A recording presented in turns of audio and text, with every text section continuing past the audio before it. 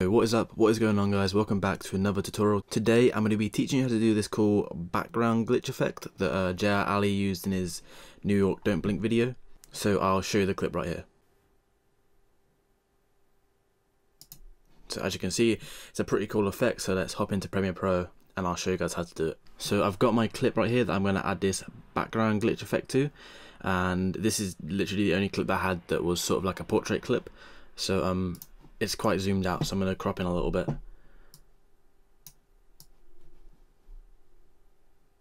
So if we just place it like this, so I don't have to add too many markers.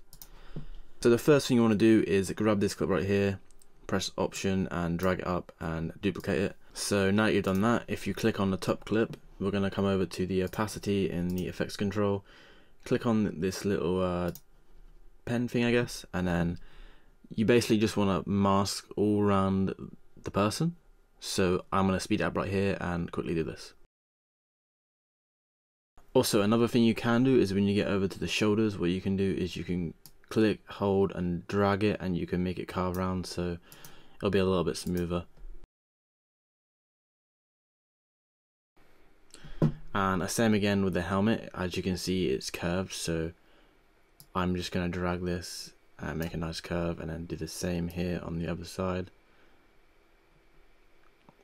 Curve it around. It hasn't got to be too perfect. We can always add another marker in. Drag this bit out like this. So yeah, it hasn't got to be completely perfect, but yeah. Okay, so now that I've added this mask around my friend Josh, what we're going to do is, you're going to notice that it's obviously, let me just really add a marker here. So if we flick through, it kind of stays in the same place, to be fair. So I'm probably not going to worry. I'm going to keyframe it a little bit. So if we come over to the mask, click on mask path, and then what we can do is just keyframe it so it sort of stays in the same place. Obviously, the more movement, the more keyframes you have to put in. So a shot with less movement is going to be much easier to do. So I've added one keyframe at the start, and I'm going to flick through till it sort of moves a little bit. And I think I can just get away with moving the mask a tiny bit. That should be fine.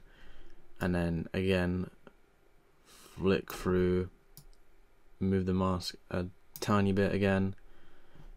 I think that should be fine. Okay, so now what we're going to do is we're going to add the glitch effect in the background. So you can either use some glitch effects you already have in Premiere Pro, or you can do what I'm going to do and go into After Effects and get the best out of this. So what I'm going to do is just copy this bottom clip right here, just like that. I'm going to hit right click and then replace with the After Effects composition.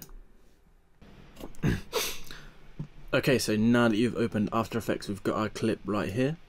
So I'm going to leave a link in the description to this preset pack that you have to actually pay for it, which kind of sucks. But I am pretty sure this is the same preset pack that Alli uses, so if you want to get basically the exact same glitch effect, then I'll leave a link in the description and you can go and buy this preset pack.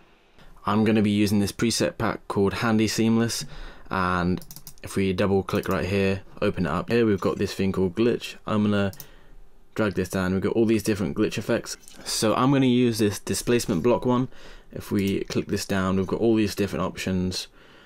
What I'm going to do is probably just pick this medium one, click down again, and we've got all these different settings. So with all these little dots, you're going to be able to change the length it's on for. So I'm going to have it at about 3, and then all these ones are a little bit different. Maybe we'll put it on about 5. So then you've got from numbers 1 to 5, and basically they're all just a little bit different when they glitch. So I'm gonna just click on number 3,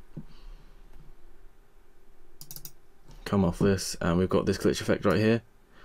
So if I just chuck it there quickly and hop back into Premiere Pro. Okay, so now we're back here in Premiere Pro. Your glitch effect should look a little bit like this.